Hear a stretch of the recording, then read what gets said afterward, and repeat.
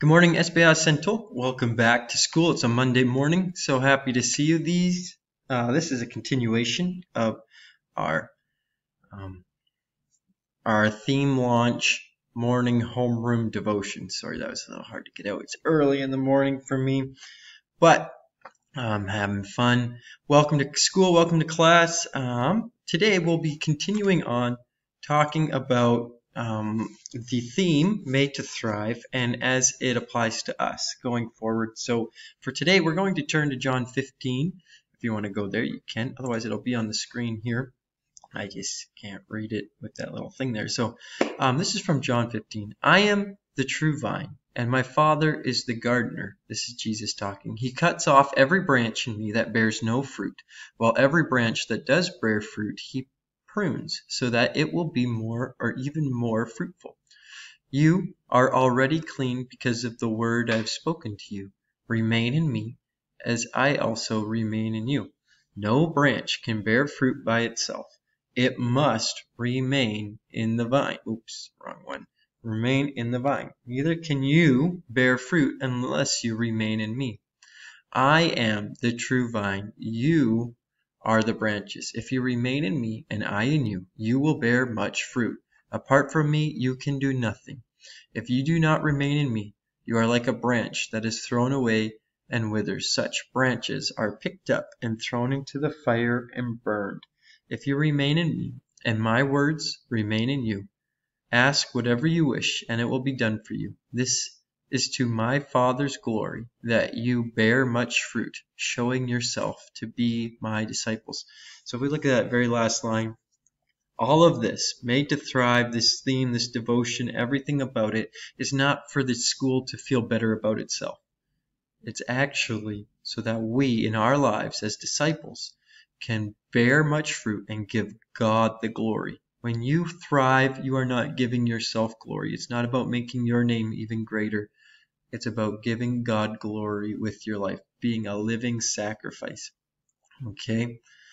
I find that very cool, that it's not about me to live up to it. Mr. Matt, we're actually going to talk about that verse for the next 2 times, but Mr. Matt talked about how he wants his plants to flourish and bear fruit. You remember that gardeners oftentimes, as he is, help plants bear fruit by giving it enough water, nutrients, fertilizer, sunlight, and then by pruning it.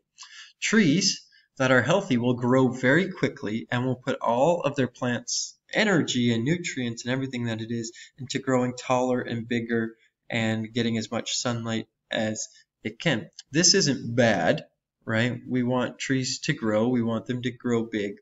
But the energy and the nutrients required for this tree to grow big will take away from the nutrients and energy needed for this tree to bear fruit. So gardeners, in their wisdom, will clip or prune the branches off that are growing too fast or undesired growth through like the little branches along the side.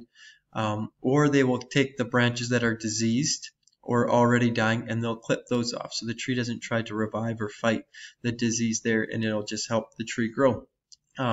With the parts of the branches that are growing fast, the disease gone, all these things, the tree will bear more fruit with less branches than it will if it had them. So very simply, the focus is on fruit. The tree goes from growing out and doing as much as it can to focusing on fruit. So all of these, all the energy and resources used by this tree now are going towards fruit, and it bears a lot more fruit.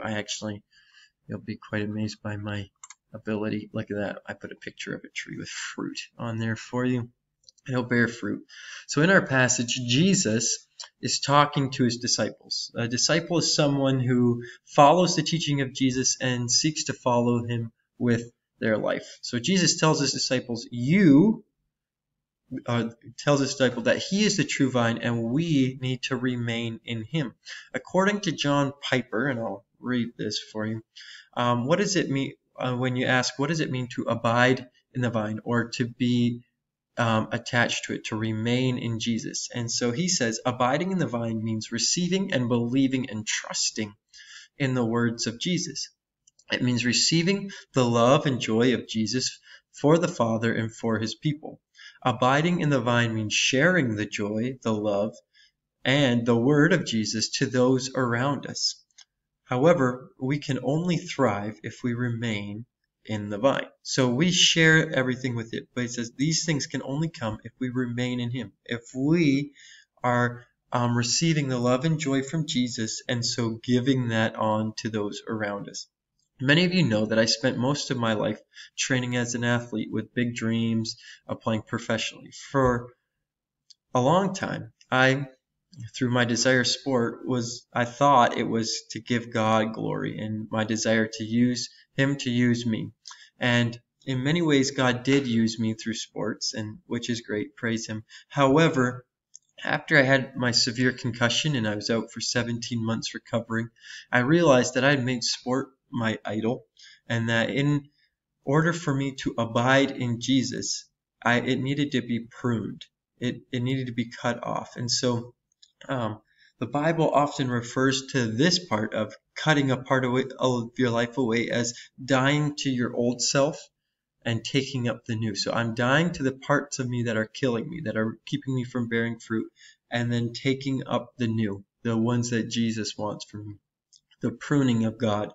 And that means cutting off the parts of my life that are growing too fast or not bearing the fruit of Jesus, instead of placing that energy that would have gone to sports or to video games or those other things into following Jesus. And as his disciple, we want to bear much fruit by doing so. In my life, I can see the benefits of being pruned to follow Jesus better. However, as I'm sitting here and I know that there are many areas of my life that need to be given to the Lord or pruned, that it's more of a simple way to describe to you what it means to be a Christian. As a Christian, we are called to continuous growth into the likeness of Christ. And sometimes it's easy. Sometimes it's easy to cut out parts of our lives for Jesus, but oftentimes it's hard, and it seems like it's never ending, and that's a good thing. But we will learn through it all that it is worth it, and it is by far the greatest joy we can have is to be following Jesus more than fame or anything else. So, teachers, homeroom teachers, please pause the video now and work through as many of these questions as you can about how are you growing today in Jesus? Are there any parts of your life that need to be pruned or cut out?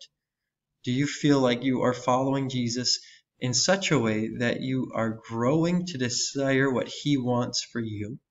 And how can you show the love, grace, and joy of Jesus to those around you today? After you finish discussing these, teachers, please close in prayer. Thank you. Have a wonderful day.